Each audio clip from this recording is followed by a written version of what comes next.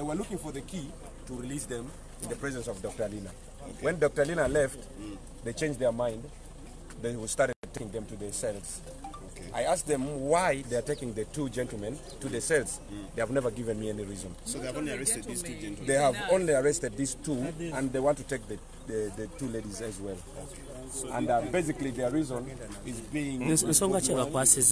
Tewali wensonga just ayinokunyola twalite tuze bulungi nnyo nga bwe tutambula n'atuyimiriza kuba abaddewo feri ngegenda kusimbula tudduka kulinnya feri bwe tuyimiridde ate bo bajjemu bujja bisumulizo byaffe mu pikipiki tumubuuza kiki ekigenda mu maaso nti you have broken the law of this place. Mubuuza tteeka ki ate tayogera tteeka ki lye tumenye wabula womuze bali awoza simanyi order from above DPC ngambye mbakwate atugamba batutwala eri kati ffe kwegamba nti katubeere wano DPC yajja atusange wano atubulire lwaki batukutte yagambye batukutte piki zaffe era baba oyo yennyini simanyi kizire bazibuze ne basifaayo kuba baziggyemu bisumuli ze nasifu baaba amanya Sharifu batugambye muyimirire basoze ne batuyimirizaawo omulala n'atugamba mugende mu maaso mu maaki ate batuyita wano omulala n'atugamba muyimirire najjamu bujja bisumuluzo n'endala najjamu ebisumuzo ne batuteekako empingu ne batusindika ng'ogamba batuse muntu ne batusindikiza nnyo batwala eri mu mazzi mbu tugende batusibe tumubuuza sooka onnyonnyole tuzizza gwaki mbusimanyi DPC yaŋŋambye nange simanyi kasita DPC ajja nabo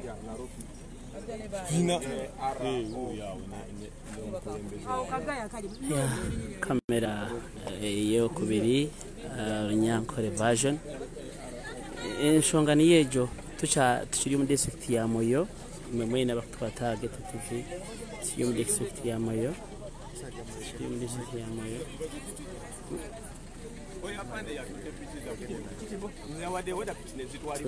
district ya Moyo police yakwata abamwe ababoda ba Robert Kyagulanyi Ssentamu abambaza mu adjuman aba bariyo misho ahantu ho feri eshemire ku hatimu ya Robert Kyagulanyi Ssentamu okwengera kuzo mu adjuman okusinzira aha basigazi abakwatwa aba bamanyisa kugira ngo DPC niwe yaha odeyo kubakwata na pikipiki zabo bazitwara basigazi aba n'aba Kampala mbavuga ko Kampala biza mbatambura na president wa National Platform konka polisi yabakwatira aha Mwaro kumanya babakwatira ki bayampingo tebakwekereza kugira ngo babuzibwe ensonga yona ensonga niyejo tukiro ntureba Robert Kyagulanyi Ssentamu takakiraha nyuma naija yabugabugana timu y'abantu bingi abamwakira aha Mwaro ogukuriya atakakiraha era timu akamera wanu ni mpamya niyo nogireba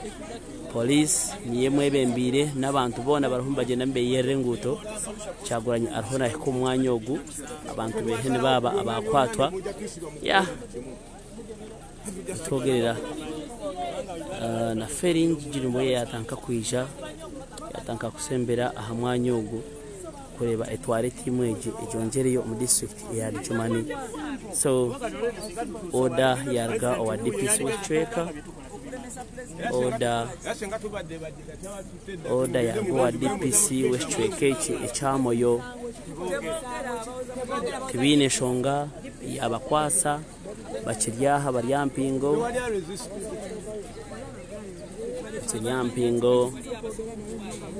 order from DPC tumanyi DPC ishonga kiya kuhereza yakwasa abantu aba feri eze nete tumanyi ubene sobora kumarawo timu ya Robert Kyagulanyi Ssentamu ninya singize Jonan camera 2 Romino Nyankore Nyoro Toro tutabura endimi zona ya kwetogerera timu yaba mawulire abetwa kugamba ebizibu babingi muganda wange mmerimu guno timu yaba mawulire emotoka ebadde ya mawulire timu yange yonna mbadde tubadde tweyongere twinga mbisi ya Jumani efunye obuzibu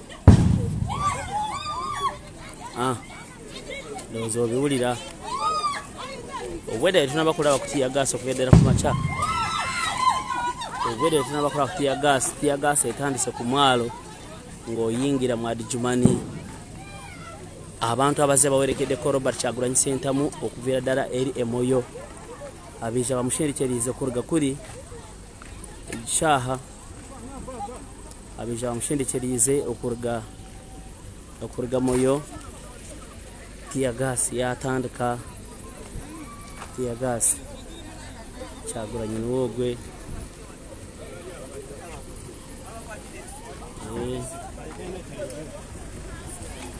Babian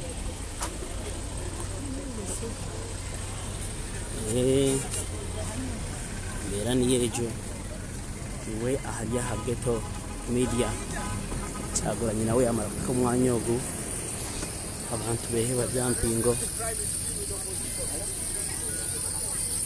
eshonga yabakwasa taroho n'omwe kugimanya aho nareba abasigazi behe abakwata takamanya eshonga ki yabakwasa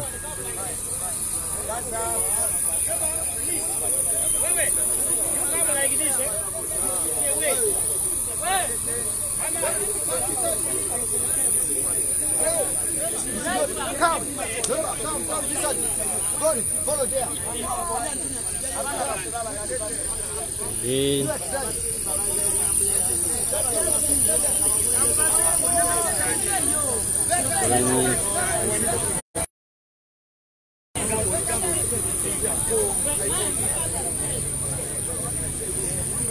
Mbera niyejo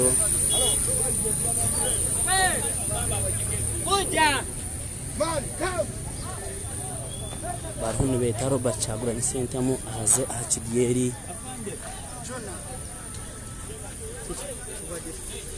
we anti gulya gumbande yangambi nenga bona barikiriya abana Barikiriya ko bacari musho bade bagenda bayimbira nga atari wora binga agenzi bemuva aho nga bagenda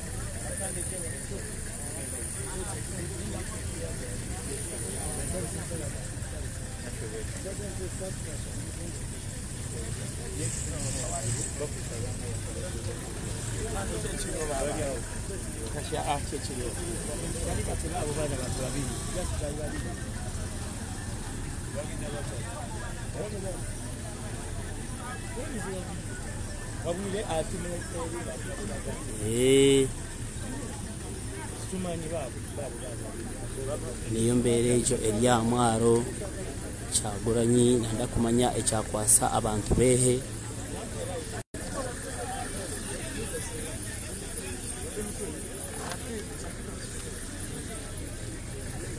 Kyagulanyi sentamu yashembera kwika aha feri aho naza kutemba Kidyeeri ayorekere ebicweka bya Adjumani emotoka zona n'abantu bona mubadde kaserengeta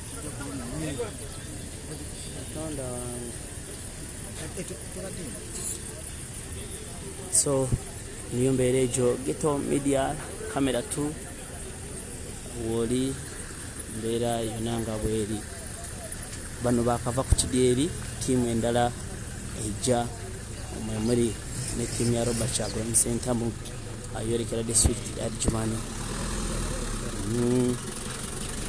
tumanyi baba natukawo tukumanya oba barahikeho niyo mbere ejo erya mwanya ogu ngukumukugureba niyo mbere ejo eri aha mwanya ogu Kyagulanyi na timu yahiyona n'emotoka zona zina kutemba Kidyeeri eki konka hariho nagize okureba ngo abantu behe baba barekora bashobora kuba batamburira hamwe bona nka timu niyo mbera obwire buriho mu bugenda as usual last trip tekuba netanguye arubaju rwa Kyagulanyi ahona nahijura emotoka nahijura abantu this is the easiest way of reaching Adjumani. When you fail to get this transport you will have to go tomorrow. So niyo mbere ejo omuntu kwena lya Geto Media Camera 2 ninya atisingwize Jonan muganda wange mugenyi tubakunda mnonga mwebare kushabira We have survived an accident. As media, our car has got a problem when we are sloping from Moyo heading to Adjumani, and some of my colleagues are still back, are still behind. I can't tell you where they are. You can't imagine. We have survived an accident. Tuonye nebale kusabira aho no okufa always motoka yani shuma akashumo kamani mu nsozi za Adjumani, mu nsozi za Moyo zero kworeka Adjumani break ya gumwe motoka yiruka yasabira change nkarahanga yatuyamba mpira kugwa yatikana break ya hwamu, but we are alive. No one has been harmed. Mpira ngogwa yatuka na break na break ekahwamu.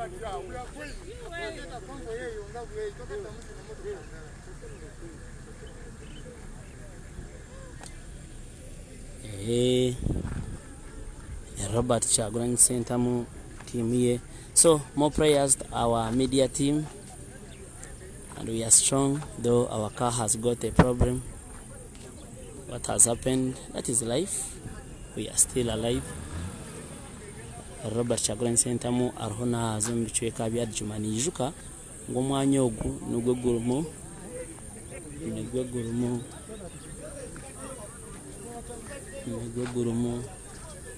ge ubade miserengeta yi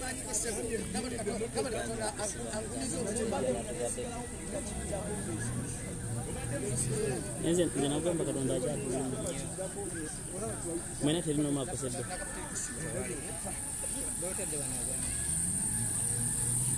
Kyagulanyi ayorekedde okulinya Kidyeeri ekigenda Adjumani. Arho naza Adjumani. Obwire bwahwayo police erwaha n'amahaga bamwire. Yes. Arho naza kulinya Kidyeeri aze Adjumani. Owa General Moses Ali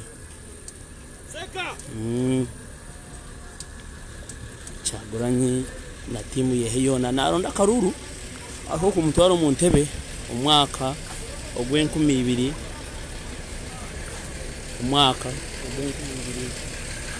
abiri na gumwe enshonga enkuru neyo kuhindura ihanga ombuteka enshonga enkuru neyo kuhindura ihanga ahatari kushesheshagama izoba.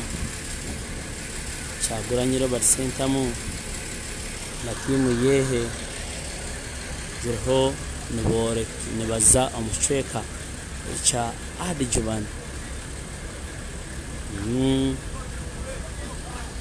Obwire obu Kyagulanyi yemerera anshonga itano, enshonga y'ebyobwegese, enshonga y'obwegese n'enshonga nkuru ahazimwe hazakwebembeza.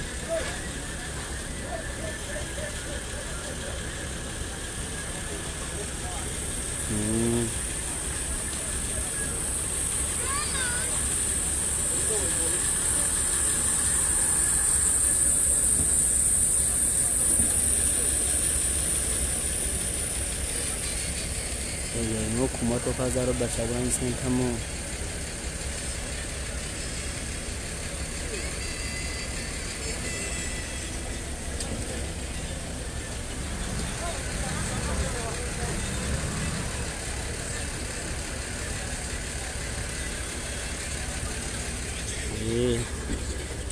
Convoy ya Robert Kyagulanyi Ssentamu erhono etemba.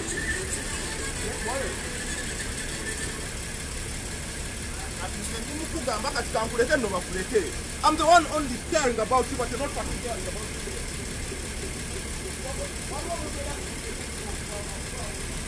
Yes.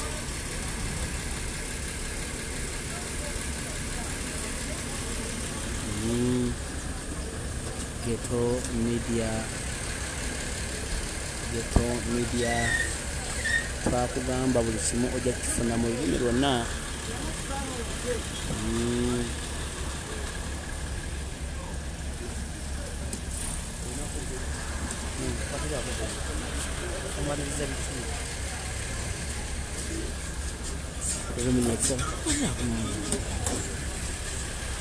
Olulimi olunyakitala lwofuna erizooba Kyagulanyi yabanza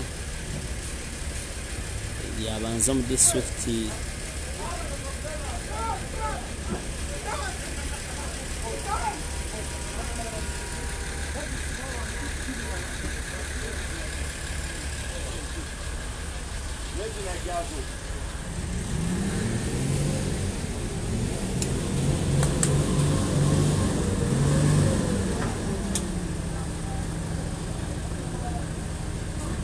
Get me one.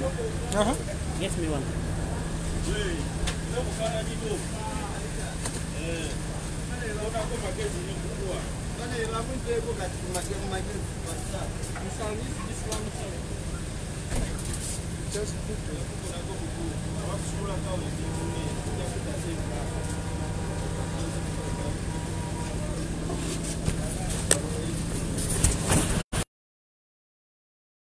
Media Hori. Look on.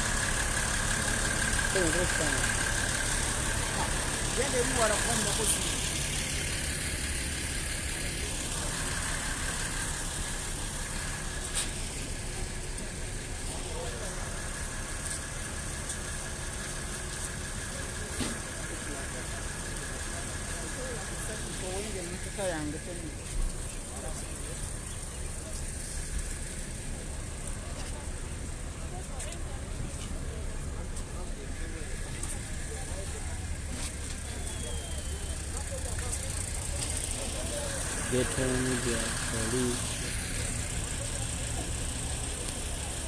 Bantu baffe abali mu bitundu eby'enjawulo beebaza nnyo kuba nti mutugoberera abali nnyo ku Geto TV kuba kwasobola okufuna bino byonna mu kamera yakubiri ttiimu ya Robert Kyagulanyi n'abalala bali mu kulinnya Kidyeeri boolekera wali mu bitundu ebya Adjuman.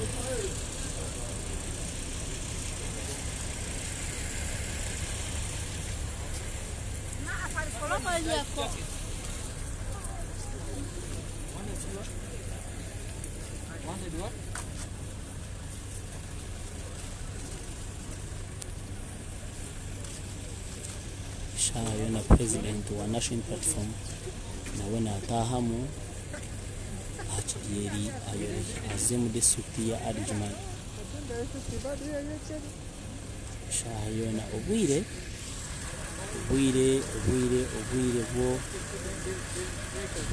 asaidi yaabo kyanjire kimwe na munonga.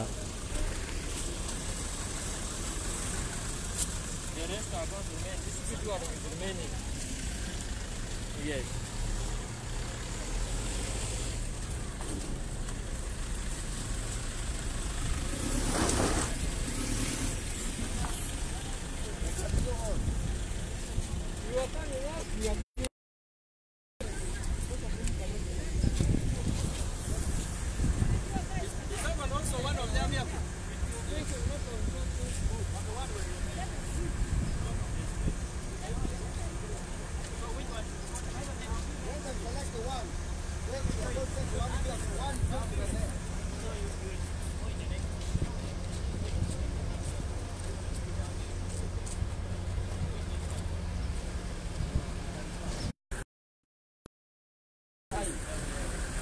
Motoka za Robert Kyagulanyi Ssentamu ku muyonti zashwarwaho miizi izooba zazitakubaasa kuza Kidyeeri kino. Motoka zimwe zabaasa kuzaho kandi zimwe zasigire ahabwa miizi kuri ezabanza kuraba president nakiri agambwa n'abapoliisi kureba ngo barekura abantu behe.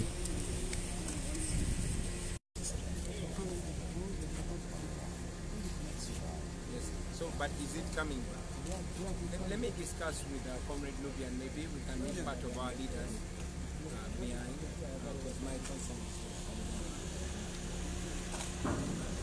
President takwenda kugumwanya ogu abantu behe abakwata police batakarejera.